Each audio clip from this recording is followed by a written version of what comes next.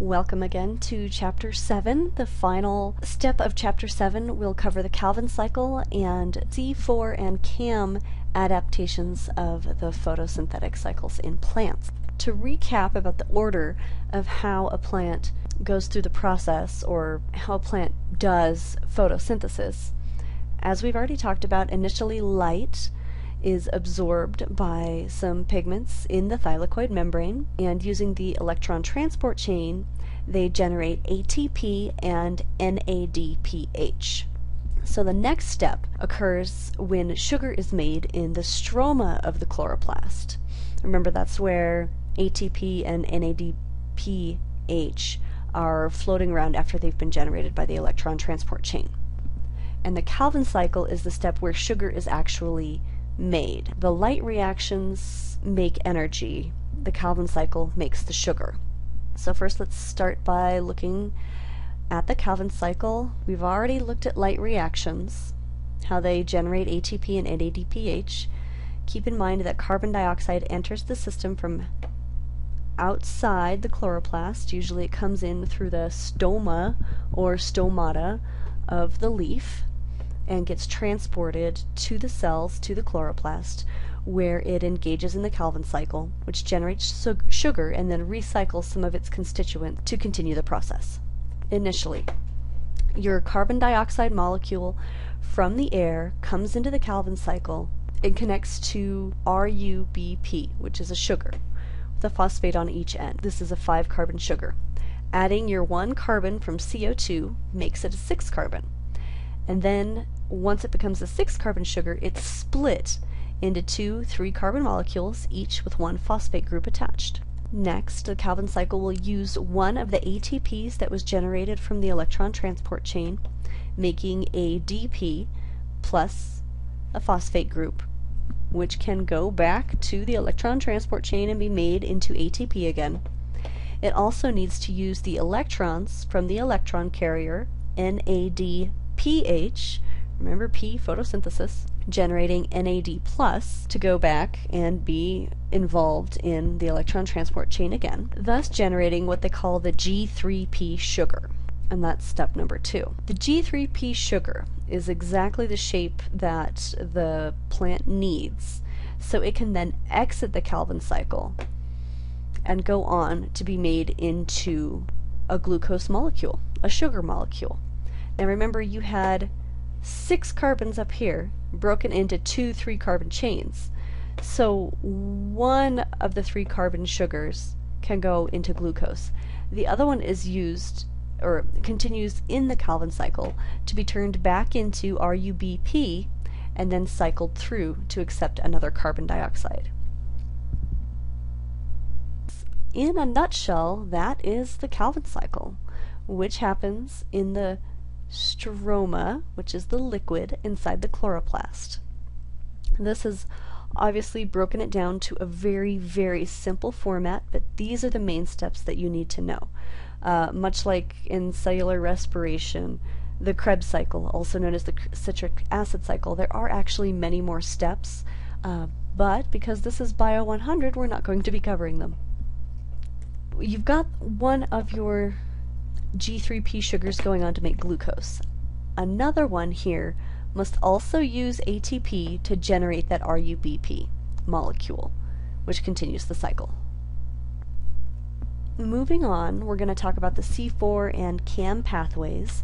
So when we looked at photosynthesis so far, we're looking at the major pathway. Most plants are C3 plants. That first carbon that cycles through the Calvin cycle is a 3-carbon chain.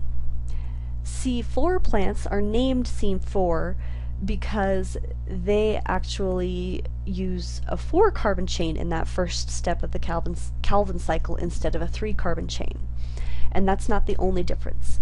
The other difference is that each step of photosynthesis for them occurs in different cells. They're basically separated, so that the electron transport chain happens in one area, and then the carbon dioxide comes in and is turned into a 4-carbon compound, which is then transferred to another cell where the Calvin cycle actually occurs.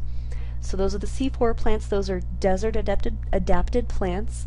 And then we'll talk, or at least I'll show you a picture about the CAM process. And what's different about the CAM process, it's not that it separates the photosynthetic cycles into different areas of the cell, it separates them by time, so that it doesn't have to have its stomata open. A CAM plant is designed to not have to have its stoma or stomata open during the day, also because it exists in very hot, dry climates and can't afford to lose the moisture. So what it does is it leaves its stoma or stomata open at night and absorbs this carbon dioxide, attaches it to another molecule, and then stores it until it can be used when the sun comes back up. And a special enzyme stores that carbon dioxide and transfers it to the Calvin cycle when the Calvin cycle is able to use ATP and NADPH generated during the day. So this is just a quick picture showing you some examples of a C4 pathway, or sugarcane, that's another good example, of a grass where the carbon dioxide comes in and is generated into a 4-carbon compound, but the actual Calvin cycle occurs in a secondary cell. Another step to just prevent dehydration of the plant.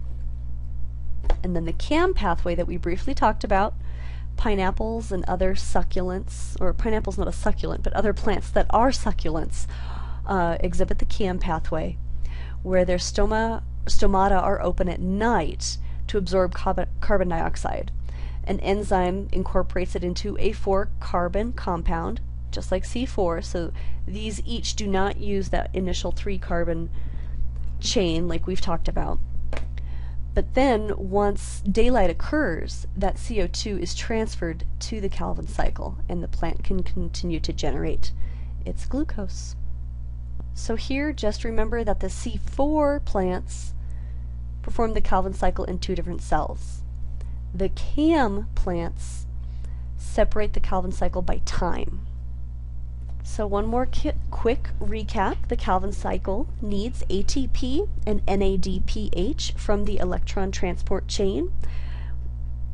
These compounds are found in the stroma, which is the liquid filling the chloroplast. It uses carbon dioxide, connects it to an RUBP molecule, and then breaks that into 2 3-carbon molecules, each with a phosphate group, consuming 1 ATP and 1 NADPH, making a 3-carbon sugar, which is later used to make glucose, where the other 3-carbon sugar then uses 1 more ATP molecule to be turned back into the RUBP. Now, again, to tell you what C4 and CAM are, C4 plants and CAM plants are each adapted to hot, dry environments, where the C4 plants split their Calvin cycle into 2 different cells to help prevent dehydration. The initial carbon chain in a C4 plant is a 4-carbon molecule instead of a 3. And then in the CAM plants, the process of photosynthesis is separated by time, not in 2 different cells. Basically, each of these adaptations allow the plant to perform photosynthesis while the stomata are closed.